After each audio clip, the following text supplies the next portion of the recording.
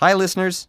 A huge thank you to everyone who filled out our online survey.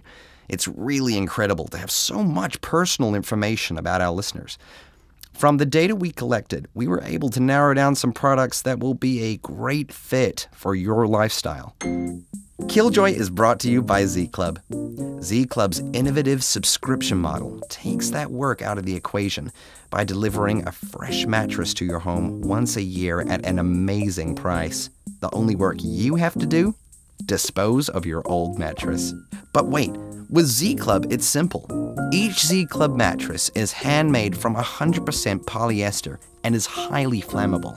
All you need is a large, fireproof space like a car park or an empty swimming pool. And get this, all Z Club mattresses are pre-treated in an atmosphere-dispersant biodegradable petrochemical fire accelerant.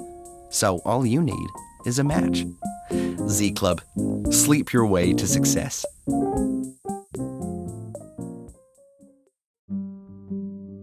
If you've been listening to this podcast, you'll know a couple of things. And if you haven't, here's a recap. On a cold night in 1987, a couple spent their Friday night enjoying a drink with their friends at their local cozy tavern. Hours later, one of them is dead. Her name, Joy Ford. In this episode, I pay a visit to the house where the crime happened. And lucky for me, it's been restored back to how it was on the night of Joy's murder.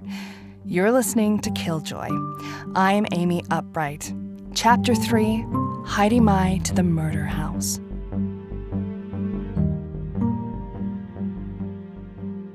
Tabby Delaney and Joy Ford went to school together. They both competed in local beauty pageants from junior high, right up until Joy's untimely death.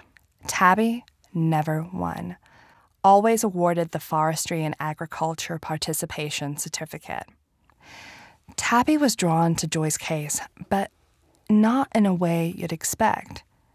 This is a clip from an Australian TV show from the 80s called Spiritual Discoveries.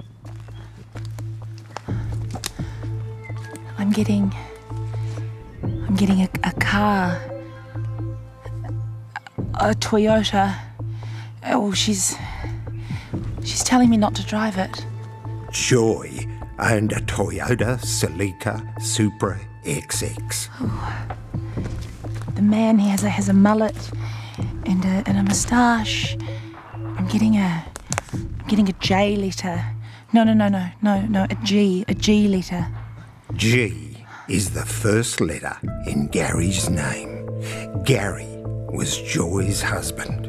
He was accused of her murder. He didn't have a moustache, but several of his close friends mentioned that he was thinking of growing one.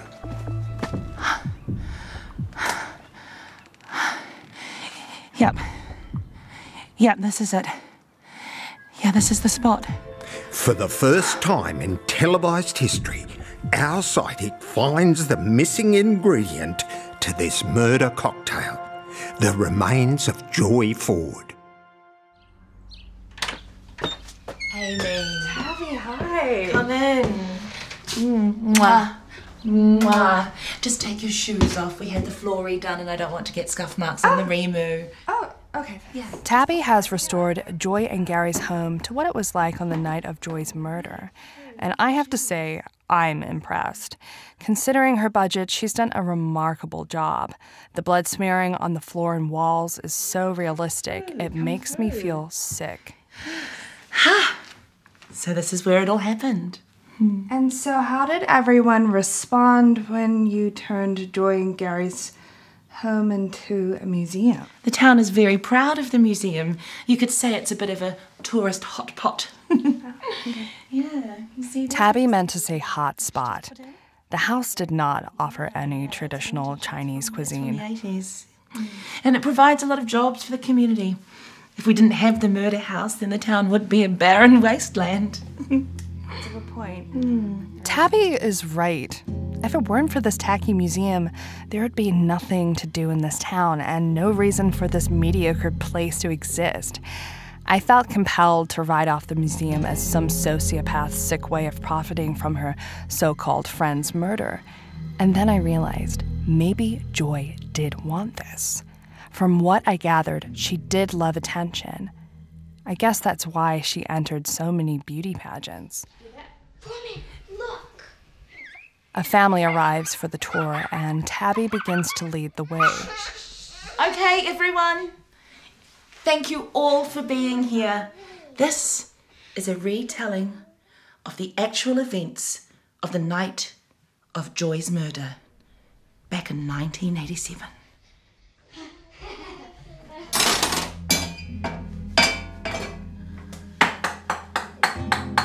Tabby runs over and grabs a knife out of the kitchen drawer. It looks as if she's tackling herself, her arms on her shoulders. It's like a weird interpretive dance wrestle. I'm unsure why she put so much effort into this one-woman show. Maybe for her friend Joy? Tabby flails around on the ground, and she begins to pretend to stab herself. After her crying fit is Gary, she gets up and talks to the family. Joy Ann Ford died at 7 p.m. at the ripe age of 32. Gary takes her body to the creek. There he ignites her remains.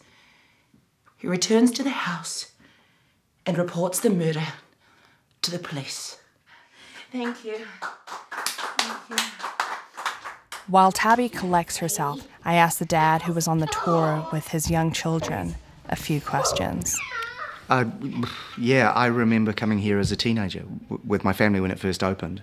And so the thought of bringing the kids here when they're old enough, you know, I think, well, the eldest, she's obsessed with true crime. Yeah, and how old are your kids? Well, my daughter's 7 and the little one's just about to start kindergarten. He's 3. Aww. Yeah. Oh, so they don't find it scary at all? Well, this is nothing compared to, say, how they feel about climate change, or, you know, I think that's terrifying for this generation. It's something they they have nightmares about. You know, I think they are truly terrified about the world they're going to inherit. I have to admit, there was a part of me that wondered, was Tabby really a clairvoyant? And if she was, then why didn't she recreate the part where Gary slipped over in Joy's blood? When the family leaves, I ask Tabby more questions.